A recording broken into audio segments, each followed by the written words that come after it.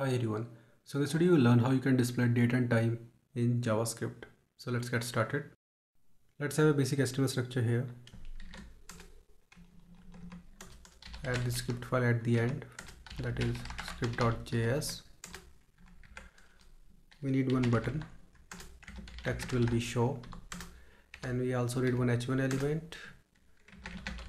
Text will be result. Will basically display the date and time here. We'll use style attribute and make the text align center. Save it. Open this file in the browser just to see the output. Let's start working on the script file and select these two elements.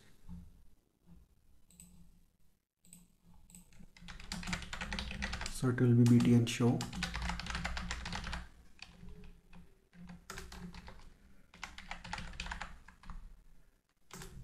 Select the h1 element, we'll give it output.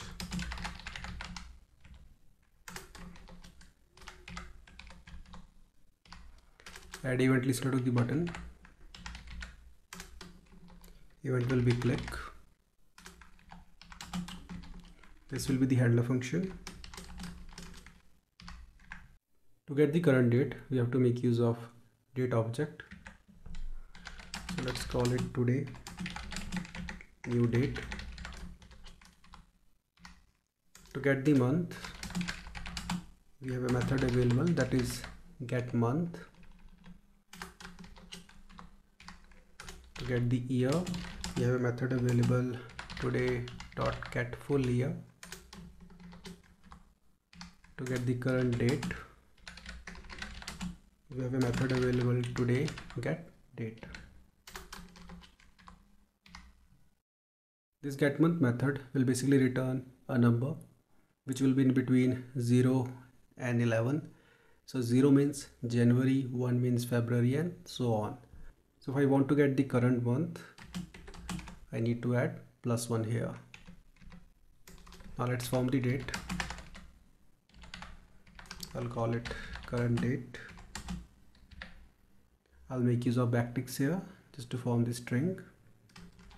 So first of all, we'll have the month here, then a slash, then we'll have the date, and then we'll have the year. To display it, we'll make use of output dot inner text equal to current date. Just save it, go to browser, click, and this is the current date. Now let's try to get the time. Comment out this. Let's call it hours.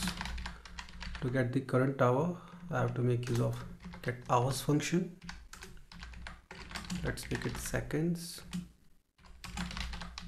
This function gets seconds, but before that we have to get the minutes. Also there is a method get minutes, but I want hours, minutes and seconds to always have 2 digits. So in case the value is less than 10, for example 1 2 3 4 5, I want to prepend 0. For that I need to create a function here that will be function add 0. It will take a numerical value and simply prepend a 0 to it if it is less than 10. So let's return that value here. So if num is less than 10, I'll add a 0 to it. Otherwise, I will return it like this. So now we need to make use of this function here. It will be add 0 and pass the value here. Same goes here. Also here. Let's form the time. So it will be current time. We'll have hours here. We'll have minutes here. And we'll have seconds here.